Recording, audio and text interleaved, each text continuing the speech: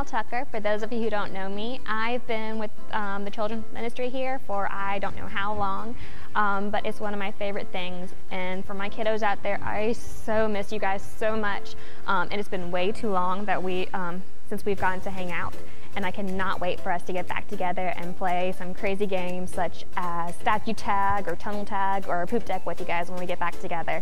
But I know our big picture question lately has been, is there anything God cannot do? And I know if you guys are right here in front of me, all of you would be bouncing up and down, waiting to answer this question, trying to get me to pick you so you can get a piece of candy. So I'm going to say if you have a piece of candy, you all get it because I know you all know the answer is no, there's nothing that God cannot do. So we're going to jump into our video now, and we are going to see what impossible thing God did for Moses and the people of Israel.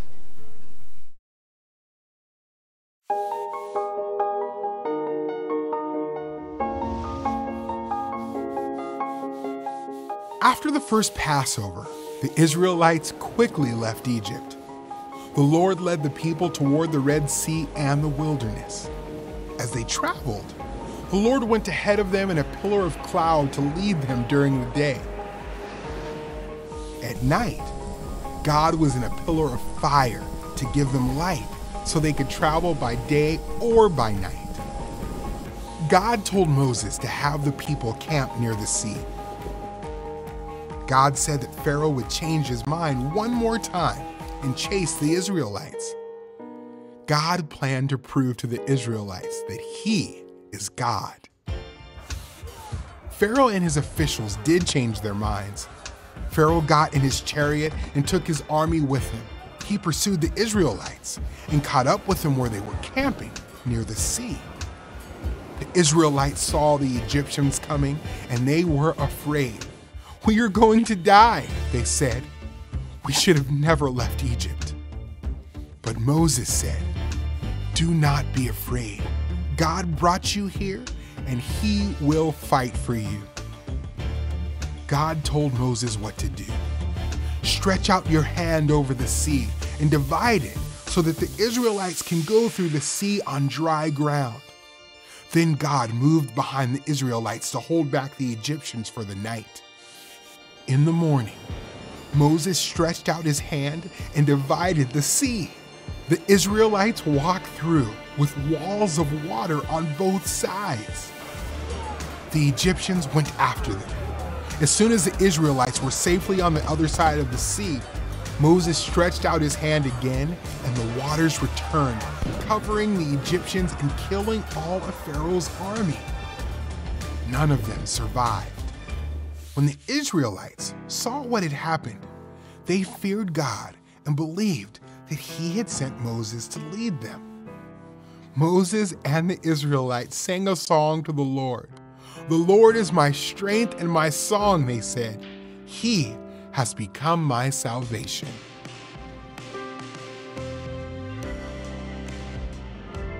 Moses led the Israelites out of Egypt, and God provided a way for them to escape through the Red Sea. The Bible says that Jesus is greater than Moses. People who trust in Jesus escape the penalty of sin and have eternal life.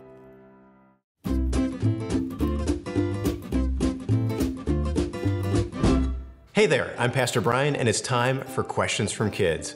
Chloe from Louisville, Colorado asks, Sometimes I'm afraid. How can God help me when I'm afraid? Great question. You know, we see this in today's Bible story. The children of Israel were trapped between a body of water on one side and a really angry Egyptian army on the other side coming after them. And so they were terrified and they cried out to God in fear for him to rescue them. And that's exactly what we see God do. He provided rescue for them through his power. I love what it says in there when Moses told his people just to be quiet and watch what God was going to do. It reminds us that God is the one who takes care of us because he loves us. And so that's what we have to remember. There are times in life when we will be afraid, but we always can remember that God loves us. He's all powerful and he'll take care of us and he'll rescue us from anything as well through his power. So how does God's faithfulness help you trust God when you are afraid?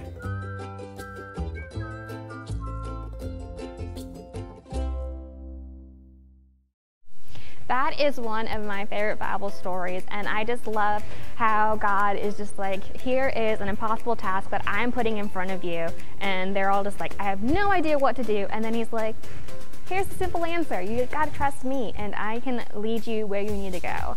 And he protected them, he kept them safe, and I bet they were thinking it's the coolest thing ever, walking through through the Red Sea, seeing this sea just part before them, and walking through on dry land even. They didn't even get their shoes all muddy. And then just seeing it close in on their enemy behind them. God kept them safe, and I know God's gonna keep us all safe, and I cannot wait to see you all again.